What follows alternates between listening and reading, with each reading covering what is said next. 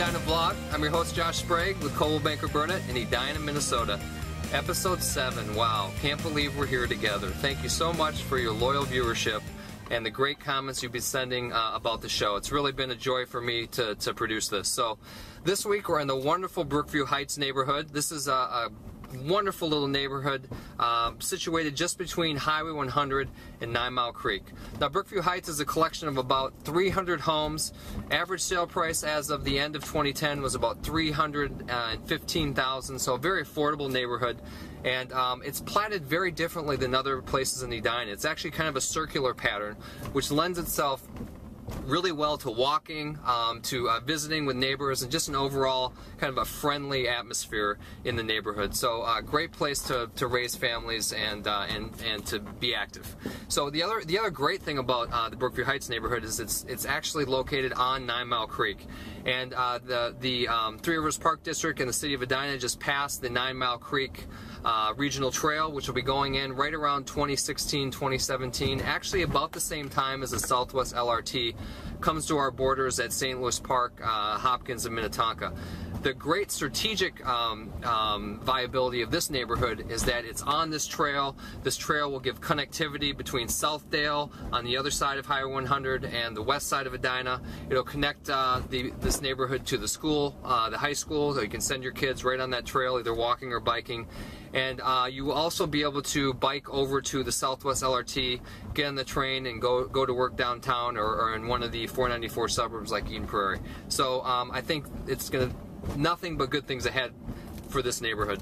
On to the Facebook question of the week, which was, what is your favorite room in the house to hang out in? Now, for me, with 4 kids, 4 and under, my answer was the amusement room. This is one place I can kind of contain everybody and enjoy it and still maintain some semi-sanity. So that really was not the most popular answer, though. The popular answer out there in the community was the kitchen. And that's a great thing, because if you remember back to the cost versus value study, the kitchen is one of the highest return on investment improvements you can make to your house. People just love the kitchen as a place to gather around food and conversation. It's a great place to entertain, and keep in mind today the kitchens are no longer kind of these galley kitchens closed off. Most of them have been opened up, and they function more like great rooms in terms of the space in the home. So thanks again for all of you who are participating in these questions of the week. I really appreciate the feedback for the show. On to the market news. This week I want to take a look at the most recent statistics for the Edina market.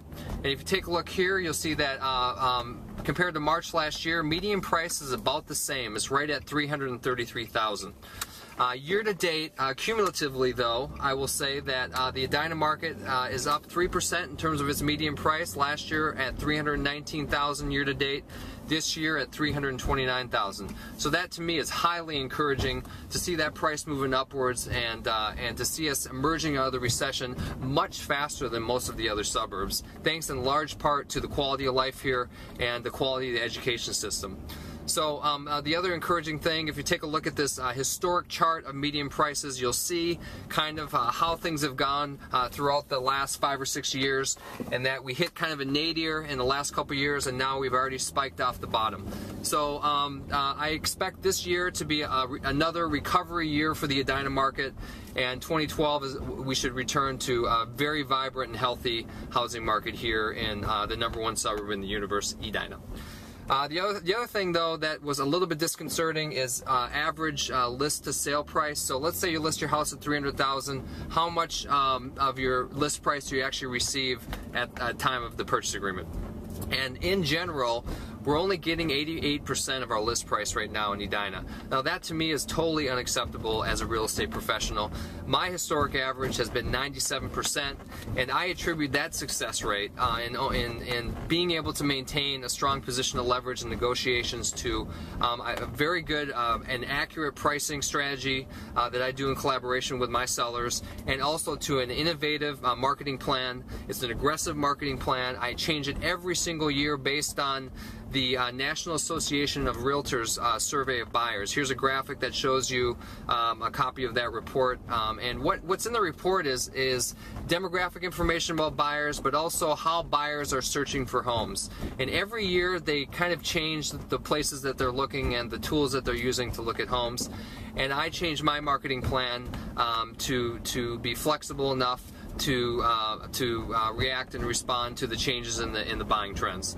So that's why I think I've had great success with being able to get nearly all of my list price, even in a buyer's market where buyers are out for total blood. So that's all I got for this week. I appreciate you sticking with me and coming back again, and I hope to see you next time. Have a great week, and let's pray we don't get any more snow.